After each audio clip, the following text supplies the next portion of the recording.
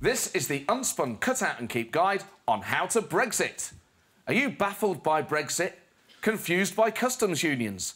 Do you wake up in the middle of the night wondering about Articles 1 to 49? Then this is for you.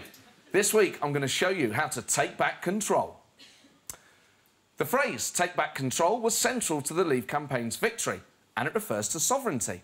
And sovereignty makes Parliament the supreme legal authority in the UK, which can create or end any law.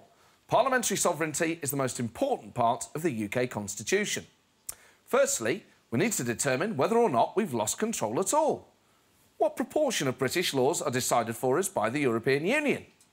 According to the House of Commons Library, and this may slightly shock you, there is no totally accurate, rational or useful way of calculating the percentage of national laws based on or influenced by the EU. In other words, fuck knows.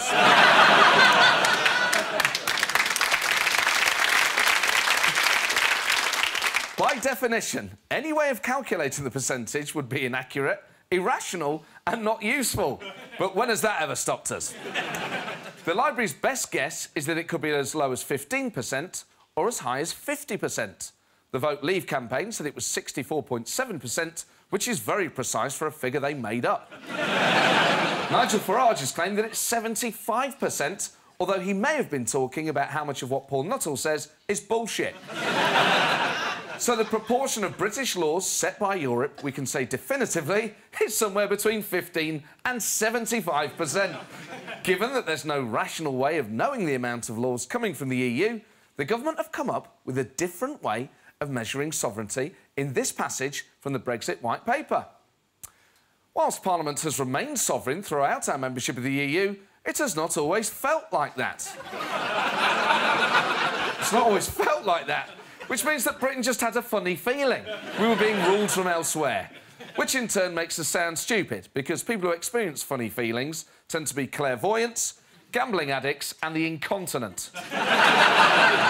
And I don't know about you, but I've stopped taking advice off all three.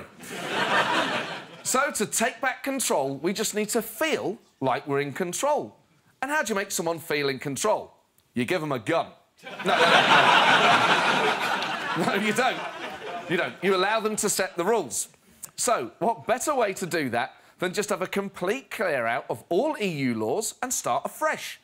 The problem is, that would leave a 15 to 75% hole in our legislation.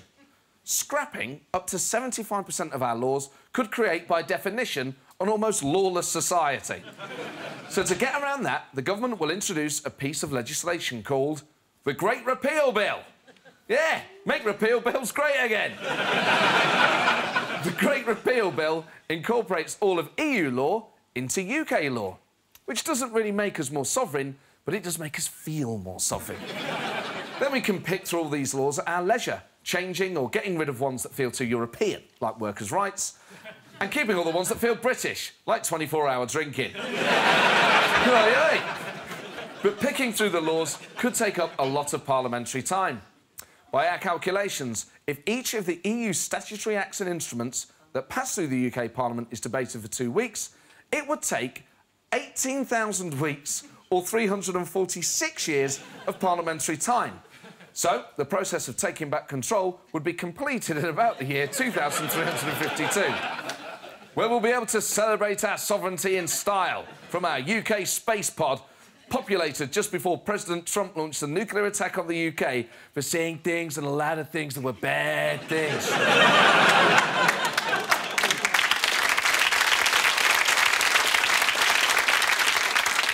And, of course, in the year 2352, Labour is still in opposition.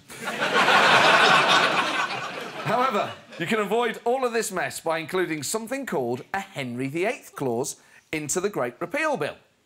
As you might expect, it's not particularly democratic, as it's named after Britain's most deranged megalomaniac. Sorry, Piers, you're in at number 2. Henry changed the law in 1539 to allow him to govern with proclamation, which is fancy legalese for do whatever the flip he liked. A Henry VIII clause allows the government to save time. It means they can make any changes to a bill in future without having it be scrutinised by Parliament. Or, in other words, do whatever the flip they like. So it's all very straightforward. To regain our parliamentary sovereignty, we just need to remove the most important part of the UK Constitution, parliamentary sovereignty. To take back control, all we need is the government to behave more like Henry VIII. Say what you like about beheading your wife, it definitely makes you feel sovereign. And that is how you take back control.